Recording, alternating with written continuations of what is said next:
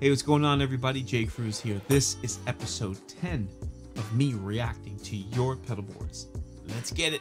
This is episode 10. This is a huge moment for us. This is big. I never thought we'd even get this far. If you're new around here, some point last year, I put a post out on social media saying, hey, send me your pedal boards so I could react to them. And I honestly thought maybe one or two max would send a pedal board over, and then I'd have to maybe pick some pedal boards to react to on social media of some sort. But man, I got flooded with emails and messages with people sending me their pedal boards to react to, and to the point where it took me so long to catch up, and I still haven't technically caught up on the backlog. I'm just so thankful and grateful to every single one of you who have participated in one of these videos so far. So I've got some new pedal boards here to react to. I'm very, very excited about it, and without further ado, let's get started. This first pedal board was submitted by Ken Goodman via email.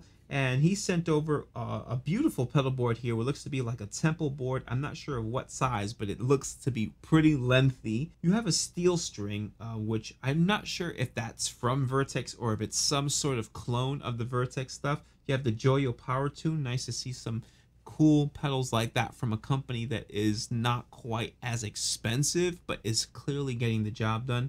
The Spectrum, which is a pedal I'm unfamiliar with, by Source Audio. The Octavator, I believe is how you say that. It's a fuzz and octave pedal by Mutron. Very, very cool. Never seen that pedal before, so I'm very interested in hearing your thoughts on that. I love 2-in-1s. It looks like that's either an Angry Charlie or just an old school Charlie Brown. I don't remember which one had the logo, but either way, love it. You have that amazing carbon copy and Echo Sex, which I've actually never played before. Very interested in that. And are you rocking an actual Klon Centaur on there? I can't believe we're featuring an actual Klon on the channel. I'm very, very impressed by that. You have the Cali 76, one of my favorite compressors out there, the Digivibe, the Golden by UA, the Deco, the Vertigo, but all of those pedals are amazing, but clearly the show stealer here is the Klon. So I don't want to know what you paid for it, but it's so cool that you actually have one. So thanks again, Ken, for sending this over. This next pedal board was submitted via Instagram through direct message, and I believe your name is either Sade or Cade. I'm sorry if I'm mispronouncing it, but you have a beautiful pedal board. It looks like you've got everything in some sort of live-in flight case, and it just looks so nice and well put together. So you're starting off with the Dunlop mini volume pedal, a Boss ES5 loop switcher, the RV500, you have the Spark, you have the Keeley compressor, a JHS bender, the POG, the Protein, all these amazing products, the Iridium, the Volante, but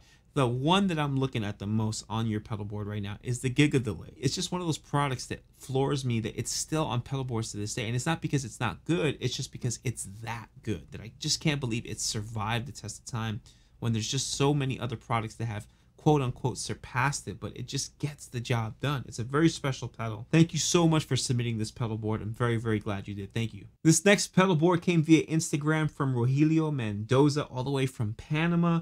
And dang, dude, you have a small but effective pedal board with some really hard-hitting products on here. You have one of my favorite overdrives on there, the JHS Morning Glory, going into a soul food. You just cannot go wrong with that combination. Another Spark, that's cool to see. A good and faithful Strymon timeline. Love to see it. The 1981, you're tuning with a Polytune. You even got your Altoids tin case. Nice. The Julia, and of course, the Big Sky. Absolutely everything done right on this pedal board, and it just looks phenomenal. And I know you're getting good tones from this thing, so thank you so much for submitting. I can even see your Strymon power supply peeking through there, the pedal board. So yeah, nicely done. Great pedal board. This next submission was sent to me by Jason. It's weird saying my own name. Most people don't know that J stands for Jason. It looks like you're using a pedal train, one of the newer versions. I could be wrong, but you're starting off with the Line 6 Relay. That's the wireless unit, going into a mini wah, a wah pedal. We have a full-size volume pedal, VP Junior, love to see it.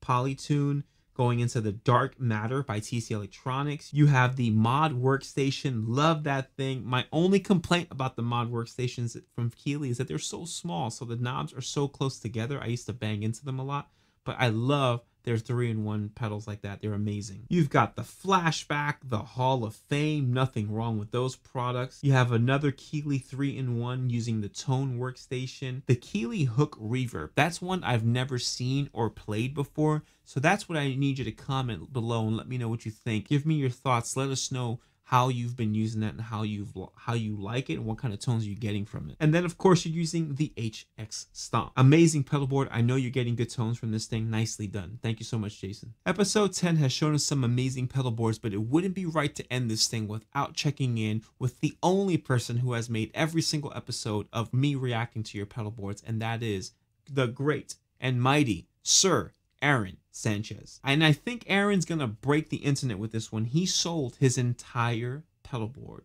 for a Fractal FM9. That's right, Aaron went full unit on us and has gotten rid of the individual pedals. And I gotta say, I'm kind of disappointed. No, I'm kidding. Clearly, I'm not disappointed. This is a great choice. I think that all-in-one units can really solve a lot of problems, especially from a functional standpoint. Traveling makes it a lot easier. I myself struggled a little bit with the fractal stuff. I've tried them in the past, but I think that much like a lot of products today, they're improving and constantly bettering their products. So I'm very curious to hear the kind of tones that you're getting out of this thing. And clearly, when you make this type of leap and investment, you really need to take some time to make sure that you really cultivate your sound. So I'm pretty sure that you're probably still working on it. The one thing I will say is that it's a real fun to dig into their editing system and the way that they operate. It's just very cool. It lets you dive in a lot of different ways and create and cultivate amazing tones. So I'm very positive that you, because you make everything sound good, you're making it sound even better than I could ever make it. So congratulations on the switch. But something tells me you will probably end up going back to pedals at some point just because you're crazy. Just like me. Well, that wraps up episode 10 of me reacting to your pedal boards, a celebratory episode, the Big 10. I'm very proud of it. If you're interested in submitting your pedal board to be featured on one of these episodes, you can visit my website at jcruzproject.org for all contact information, but you can email me directly at jcruzproject@gmail.com. You can find me on social media pages and send me a direct message there, such as Instagram, TikTok, Vero, and Facebook. Everything is at jcruzproject. Please do not click away without supporting the channel by just showing some love. Like this video, subscribe, hit the bell notification icon so you get notified every single time I upload a video. Thanks again for watching, and until next week.